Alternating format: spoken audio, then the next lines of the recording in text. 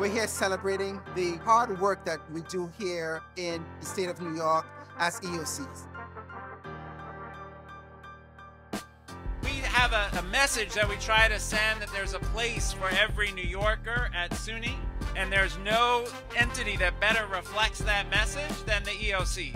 We want to make sure that all of our leaders understand the value of EOC, the impact that EOC makes. When I say EOC, I mean job opportunities. When I say EOC, I mean pathways to careers. When I say EOC, I mean breaking generational poverty and turning it into generational wealth. We want our young people to be working in the fields that they love and enjoy and appreciate. Attending MEOC, I had a chance to learn how to expand my thinking skills so that I would be able to think as a CNA and not as a regular student. And I'm so grateful to be a part of this program. In the coming years, I plan to return to school for a BSN in nursing and also a master's to become a nurse practitioner. It's not just about skilling up and being able to build a career. It's also those wraparound services, because so many people have challenges. What we do is we try to create an environment where everyone can feel safe. And when I say safe, I mean free from judgment. For Syracuse EOC to give me the opportunity that they've given me, I feel as if I'm no longer a person with that dark past. I'm no longer the person who was incarcerated. Now I'm looking towards the future. I've been stepped on, smushed, and left out to dry. I wasn't doing that anymore. I had to get up. I had to recognize that no one could even help save me until I made the decision to save myself.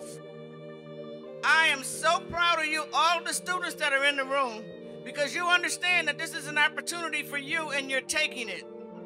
Good for you.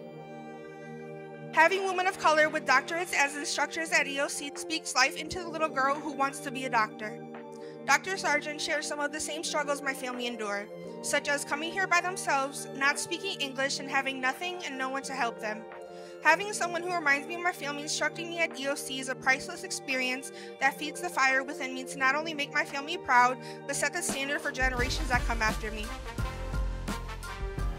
I run into students all the time. You can imagine in my 33 years, I run into them in the supermarket, the bank, and they will come up to me and say, thank you for changing my life.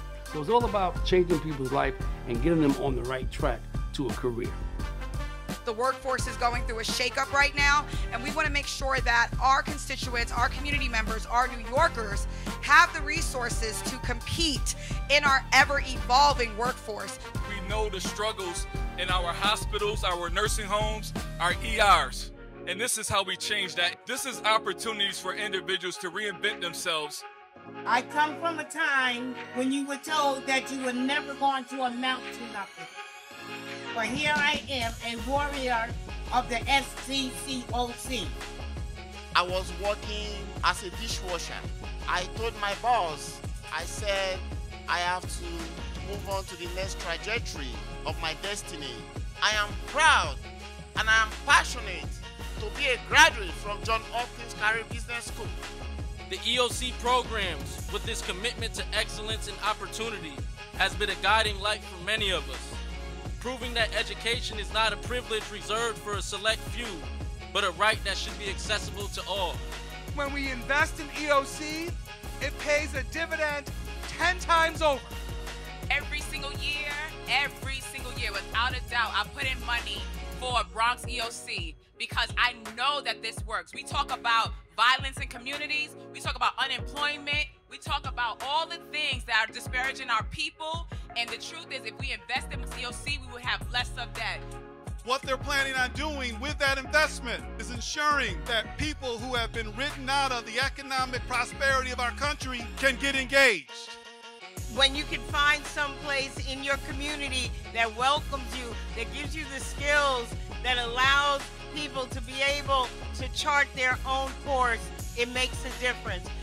If we want to see our communities transform, we must educate them so that when they finish getting the degrees and the certificates that they have, they can do the work and move out of the communities or stay and flourish.